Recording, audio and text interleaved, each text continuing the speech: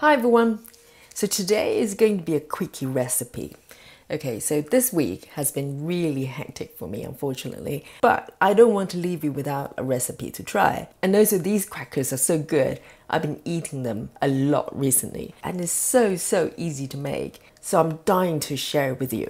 So let's do it. So I'm calling them 5-seed crackers because we're going to use 5 different seeds, okay? So the first seed we're going to use is the pumpkin seeds. So these are unroasted and also no flavors adding to them. So just plain pumpkin seeds. And then the sunflower seeds.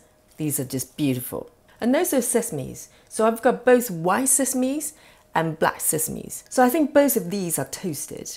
You can use untoasted ones if you want to, but these will make the crackers really aromatic. And on top of that, chia seeds. So we're going to add plenty of chia seeds in there. And also I'm going to add some herbs in my crackers. I'm using oregano. You can use other herbs or spices if you want to. And to bind these wonderful seeds together, we're going to add some psyllium husk powder. And alternatively, you can use either ground flax seeds or ground chia seeds. Okay, it's up to you. I'm using psyllium husk powder today. And then we need a little bit of salt on top of it. And this is it. This is all you need. And to make the cracker dough is super easy. I'm really not kidding. I'm going to just pop in all ingredients together and then mix, okay? It's that easy. So I'm going to add in half a cup of pumpkin seeds. And then half a cup of sunflower seeds. And then my sesames. So I've got 1/4 cup each. So just pop them in there, beautiful. And then 1/4 cup of chia seeds. And then I'm going to add in 2 tablespoons of psyllium husk powder. That goes in. If you're using ground flax seeds or ground chia seeds, add 4 tablespoons. Okay, and as usual, all the details is in the description below. And then with my dry oregano, I'm going to put in probably about 2 teaspoons. It smells so good. And now we're going to season it. So I'm going to add in about a teaspoon of molten salt. So molten salt is quite flaky, so if you're using finely ground salt, you probably only need half a teaspoon. And for today's batch, I think I'm going to add in a little bit of black pepper as well. So you can put whatever spices or herbs that you like, or nutritional yeast to season it if you want to, or dare I say chili flakes as well. And now we'll just give it a quick mix. It's just a bowl of goodness here. And then I'm going to add in about half a cup of cold water. Roughly about half a cup. That should do it. And now just mix the whole thing together. So you can see the psyllium husk is starting to bind everything together. And make sure you mix it well so every seed is coated with the psyllium husk. So the chia seed will provide a little bit of binding as well. So if you're not using chia seeds, make sure you add a little bit more psyllium husk powder. So guess what? The cracker mixture is done. I did say it was easy. And now I'm going to just cover it with a towel and leave it to rest for about 15 to 20 minutes. Just allow everything to bind together properly. Okay, so it's been about 20 minutes. Let's have a look. So it's looking good. So it should bind together quite nicely. And at this stage, if for any reason it still feels really loose, then just sprinkle a little bit of a psyllium husk and that should be fine. Just a tiny bit. Okay, so here's my baking tray. I've got a really shallow tray here. And I'm going to place a layer of baking sheet on top of it. And all I'm going to do is just tip my mixture onto the tray. With this size baking tray, I probably only need about half of my mixture. Let's see how it goes. And then just use a spatula to press it down and spread it on your tray. And just press it down and spread it thin.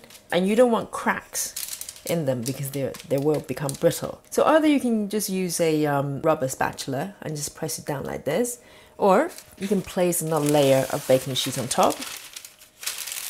And then use a rolling pin or a glass and just roll it over.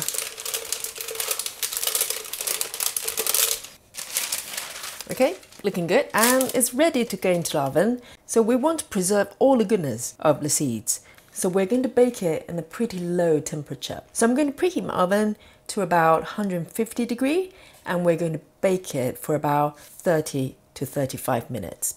So you can just bake it all the way through, and once it's done, and you can just snap it in different size pieces. But I'm going to take it out of the oven at about 15-minute mark while it's still a little bit soft, and then cut it into individual squares.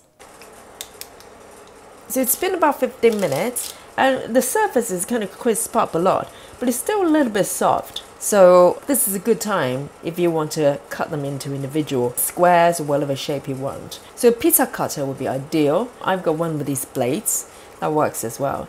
So you can cut them in any size you want. I'm going to cut them a little bit bigger today. So I'm going to just go in there like this, best I can.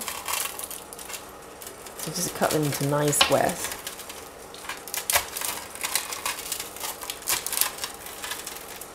And then I'm going to pop it back into the oven for further 15 to 20 minutes.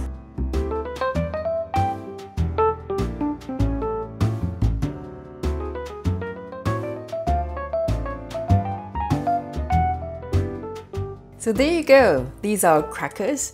So you can cut them into mini crackers, but I cut them a bit bigger today because I've got this beautiful dip to go with it. And it's not a dip, it's more like a topping really. Look at this beautiful color. And basically just avocado chopped in small pieces and mixed with some vegan mayo, a drizzle of olive oil and some salt to season. And you get this beautiful, beautiful topping. And I'm going to eat it with my crackers. So these crackers are perfectly beautiful to eat plain, but you can top it with vegan cheese or any kind of spread you want. Look at this beautiful combination when you just take a bite.